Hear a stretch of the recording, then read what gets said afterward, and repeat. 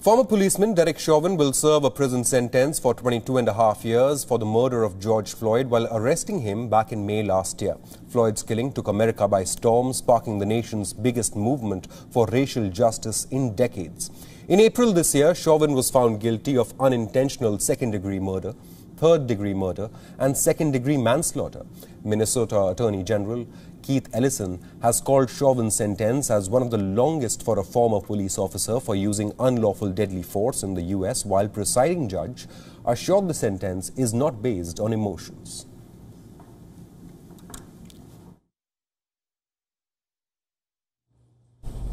I'm not basing my sentence also on public opinion.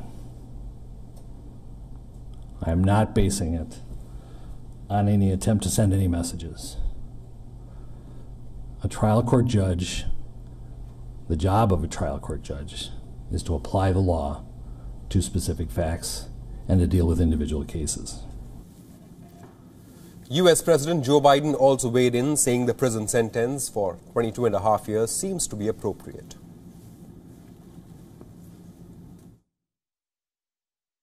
Well, I don't know all the circumstances that were considered, but it seems to me under the guidelines that seems to be appropriate. Members of Floyd's family are disappointed with the punishment for not being longer enough, as it fell short of the 30 years requested by the prosecutors. Floyd's brother has called 22.5 years imprisonment a slap on the wrist. The reactions from the black community members are similar.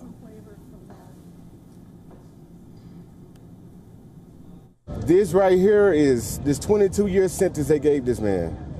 It's a slap on the wrist. We serving a life sentence and not having him in our life. And that hurts me to death. And looking at his daughter, beautiful daughter Gianna, in her video, saying the first video, my dad changed the world. He did change the world.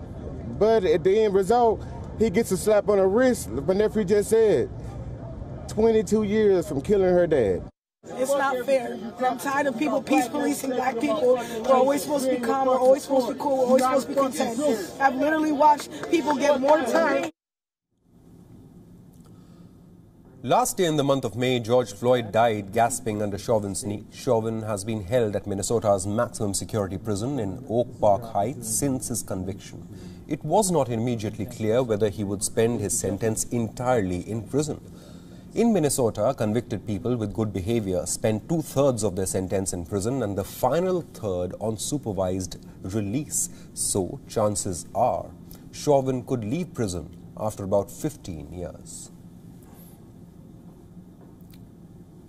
WION is now available in your country. Download the app now and get all the news on the move.